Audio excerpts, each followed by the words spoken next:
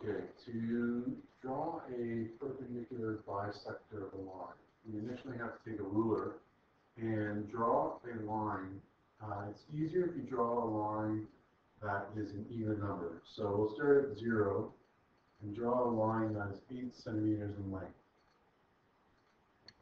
Okay. Now you have to say to yourself, okay, if I'm going to be drawing a perpendicular bisector of a line, I'm going to have my 8 centimeter line divided in half. So I need to take a marker on a pencil and at 4 centimeters put a dot.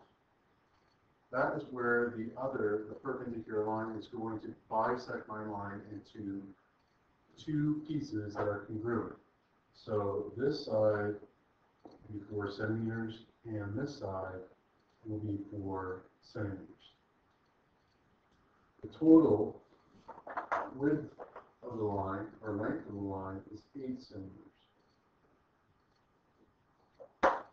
Now, to divide the line at a perpendicular angle, we need to take our protractor, bring our protractor onto the line segment so the 0 degree line is right on top.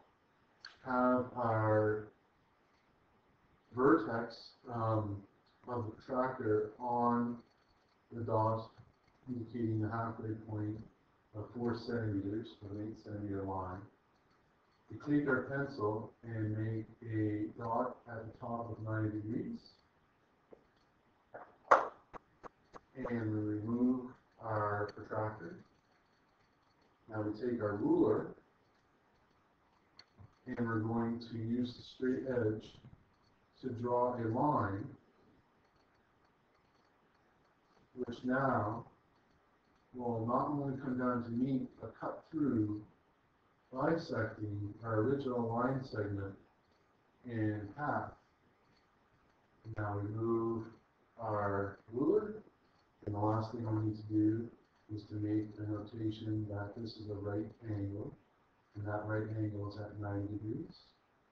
And now we have what was an 8 centimeter line bisected by a perpendicular line, meaning it runs at a 90 degree angle, and it cuts our 8 centimeter line into 2 equal 4 centimeter parts.